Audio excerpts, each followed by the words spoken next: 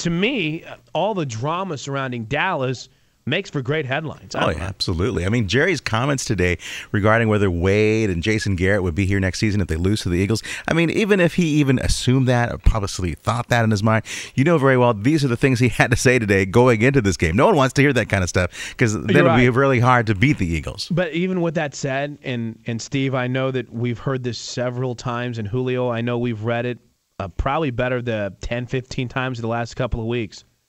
I still am not buying it. If Dallas loses to Philadelphia on Sunday afternoon, if they lose in the first round, I don't care if it's against Minnesota or Chicago or whomever it might be, I'm telling you, I think they make changes. Yeah, exactly. Too many times of getting to that first round and not getting past there. It just can't happen anymore. This is America's team. We've got the new stadium. There's a lot of expectations. Julio, you might disagree as a Cowboys fan, but I think they have the players in place to potentially win a championship when they're hitting on all cylinders and when they're healthy. Well, obviously, I mean, obviously Jerry has took some time to put this team together and to give a lot of players some second chances as well, who actually performed very well on the field despite their problems off the field. But I understand his point when he was going to make a statement.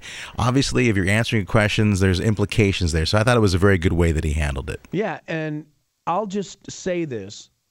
And I don't know how you feel, Cowboy fan, and on the eve of one of the biggest game of your season, you win and you get to continue. You lose, you're talking draft and probably a new coach. I'm not buying what Jerry Jones is selling me right now from the standpoint of having the coaches in place.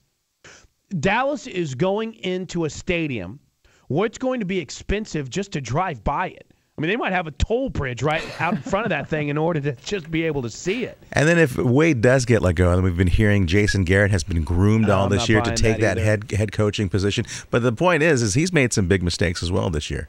From the 3-2-3, Cowboys are ready to be Super Bowl champs right after I go back to 1991 in my DeLorean.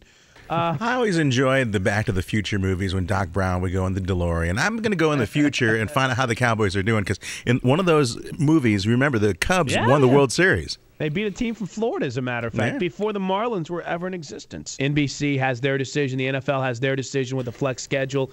They decided to go with the AFC West matchup. It's amazing, though, how the Chargers finished November 4-8. Went ahead and won those last 3 games. Though the last 2 times these teams have met, the Broncos have actually outscored the Chargers 71-23 overall. But they smoked the Knicks last night. They were up 19 going to the fourth quarter against the Knicks. 120-107. By the way, Chris Wilcox, by the way, at the end of the game, made a very good point for the Thunder that they're a really young team. They're just learning how to finish games. But the Pistons, they know how to finish games. I think they're learning how to play games. Yeah. So, yeah, Ronnie Brewer steps up. And Nowitzki, by the way, went ahead and got ejected. He apparently got tangled up with harpering, and he actually had a closed fist, popped him in the mouth, but it was really an accident. But because it was a clenched fist, automatic ejection. Yeah, I saw that. And that was really, I guess, maybe I'm being unfair in saying that it got a little bit chippy, but still, you have something like that take place, and you didn't really sit down and watch the entire game. You just saw the highlights. You think, boy, that might have got a little out of control. And there wasn't too many dunks in this game because Denver was down by about 17 in the third quarter. They had to make about a season-high 15 three-pointers just to get kind of close, and then had that slam dunk from Kenyon. And obviously he was open because everyone was expecting three-pointers. Carmelo Anthony, by the way, due back Sunday when they start the road trip, Philly playing without Elton Brand again. But I'm up early, and I'm listening to Steve kick it with Chris Moore, and I hear Julio as soon as I get done in the afternoon with Kate Delaney. Yeah. It's like, hey, I know that guy. And I'm sitting there, I'm driving like, hey, honey, look, it's Julio. That's Steve. You know the guys that are supposed to be talking with us. But no, man, it was fun to kind of branch out. You're very possessive, I am. I have a jealous streak in me that I'll be honest about. I'm the same way with callers too. Like when I hear Pete in Pittsburgh or the bread man called Zabe, it's like it breaks my heart. I'm like, what are they doing? Those are 2 of our 8 callers. What are they trying to do to the show right now? Exactly. So you enjoying the Wii? What did you like playing on that? That boxing is really hard. You're exhausted after boxing. My son, we finally got a chance now. I have been playing for the better part of 24 hours, okay? 24, 48 hours.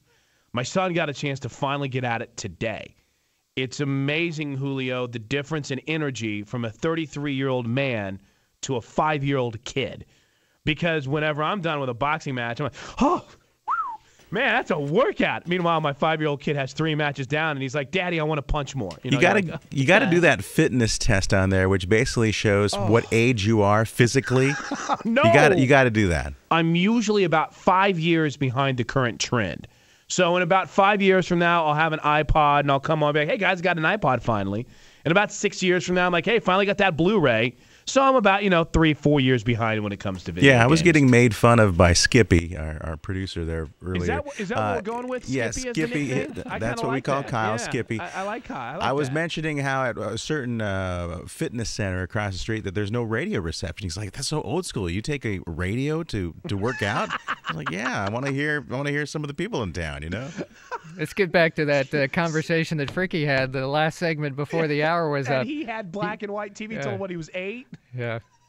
What are you doing? What is that? Is that a Walkman? What are you doing with that, Julio? I can see that conversation now. I don't care if it's for money, because if there's one thing I've learned in boxing, 90% of it is for money anyway. Yeah, you're not going to fault a guy. I mean, if he owes that much money, he has to come out of retirement to go ahead and pay it. I mean, nevertheless, in boxing, the prize money is still a lot bigger than UFC. Absolutely. Oh, and the pay-per-view money has been a little bit bigger too.